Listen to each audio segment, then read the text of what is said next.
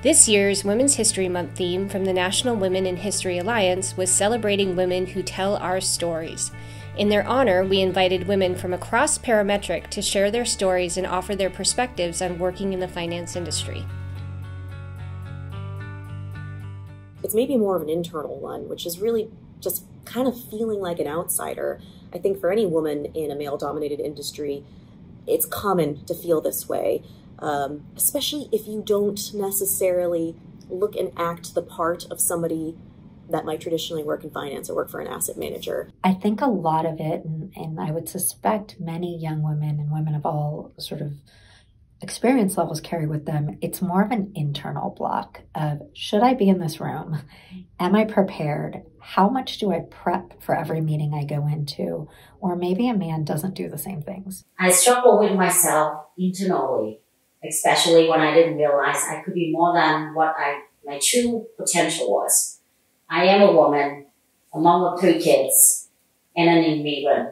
I used to think these made me less qualified for some opportunities and allowed them to limit my capability. When I first started to speak to clients, to advisors, it was feeling that I had to work twice as hard as male counterparts to really prove myself as the expert in the space. I've had plenty of moments of feeling out of place outside the boys' club, whether that was having very few women to look up to in leadership positions, or the assumption made that I wouldn't want to go on a golf outing or a sporting event or out to drinks after work. Being a sort of mentor figure to junior women within our firm, even across the industry outside of our firm. And it's been really incredible to be able to be a source of inspiration to say, hey, I did this. It wasn't easy, but here's what I did. Here's what I overcame. Here's what I would suggest. And to be able to really give that knowledge to other junior women and have them feel inspired. Being recognized as a winner for the Commitment to Community Award in 2020, and then being recognized as a finalist last year for the Commitment to Excellence in 2022. Being recognized by your colleagues for the contributions that you've made to the firm is something that just felt so special. A few years ago, when I was a member of the team that helped launch our institutional portal, it was managing a lot of timelines and expectations and helping improve workflows for various teams while also enhancing the client experience.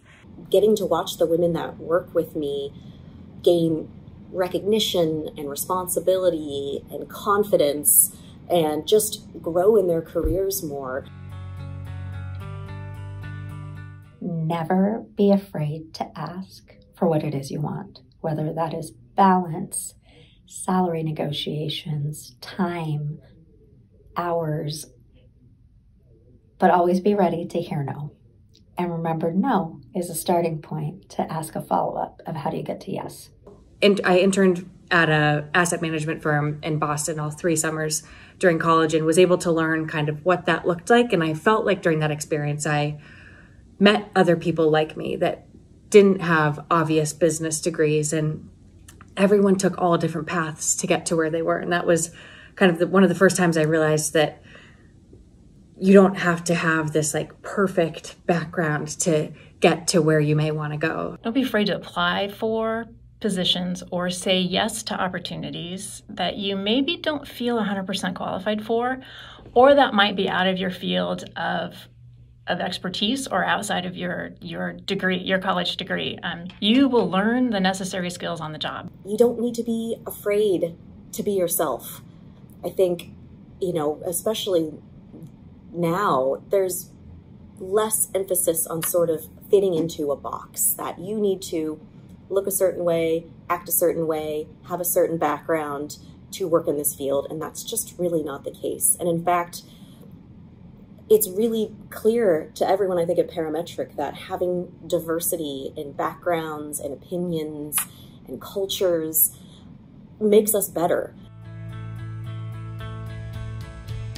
But I think we collectively as an industry could do well to remember and talk more about the fact that we're in the business for clients.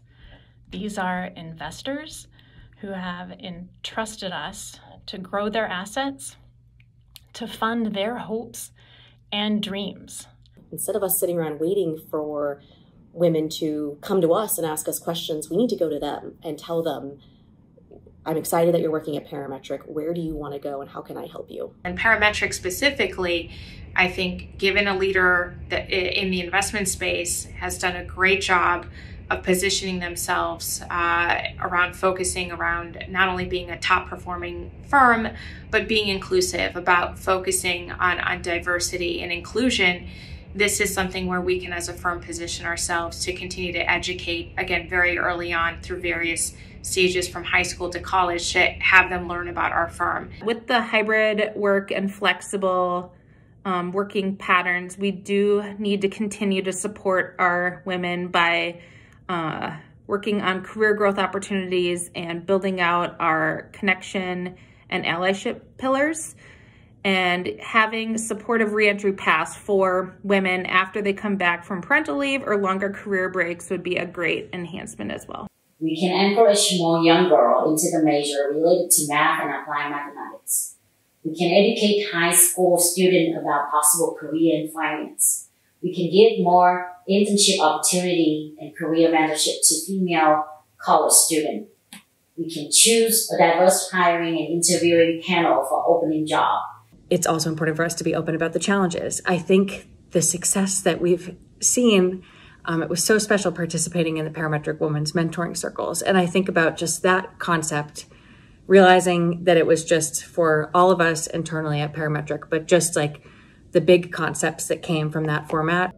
The more women they see that have progressed in their careers, the more tangible it feels as an option. So I do think that's where representation, DE&I efforts with concrete results really do make a difference. Like, women want to be here, they want to participate in this, and they need to have those opportunities and options to ask the questions, to ask for more responsibilities. And I think it's on us as managers to really open up that for them. Thank you to all the women who continue to tell their stories.